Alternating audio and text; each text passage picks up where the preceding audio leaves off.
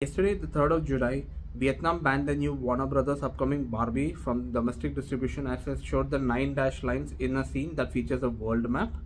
In the scene, the map used by the maker showed a 9 dash line, the same that China used to claim 98% of what is known as the South China Sea. The map appears in the 1 minute mark in the official trailer of the film. The U-shaped 9 dash line is used by China to claim nearly the entire South China Sea, including areas that Vietnam considers as continental shelf. In this area, Vietnam has been awarded all concessions, but an international arbitration court, as you know, has ruled in favor of other countries except for China in 2016, but China has not acknowledged the claims.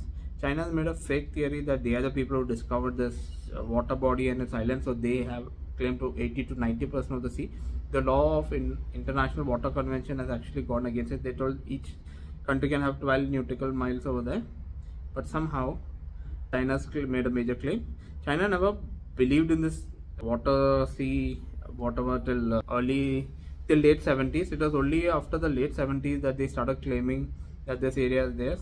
They have built artificial islands on this water body so that they can build military vehicles, they can do military exercises over there, and they're clashing with all the neighbors: Brunei, Malaysia, Indonesia, Vietnam, Philippines. They've lost a battle in the international court, but still they disregard it.